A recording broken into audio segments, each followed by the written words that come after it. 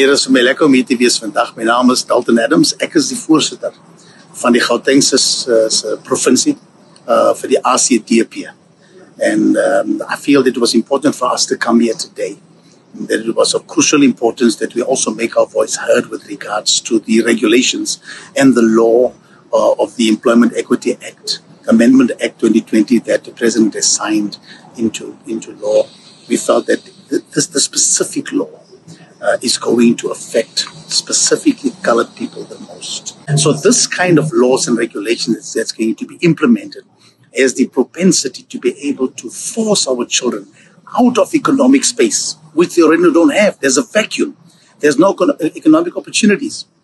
There's no opportunities for skilling our children. So you find that the generations now and after us will be the ones that will surely be affected most definitely.